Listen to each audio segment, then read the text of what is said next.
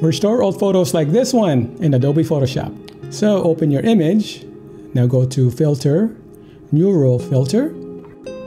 Go down here to Photo Restoration and click the button. Keep Photo Enhancement and Enhance Face fairly low. Now take Scratch Reduction in the 30s. So here's what you end up with. Here's the before and after. It really got rid of those crack lines, but it didn't get rid of all the speckles completely. To enhance this further, this is where I like to use the healing brush tool. Here I'm sampling different areas and testing to see what pixels match best with what I'm trying to cover. Zoom in to really see the pixels, and you want to take your time when doing this so the pixels blend correctly and doesn't look retouched. So I'm just going to use this technique for any areas I want to fix. For this large area here, I tried using the patch tool, but just couldn't get it to blend correctly.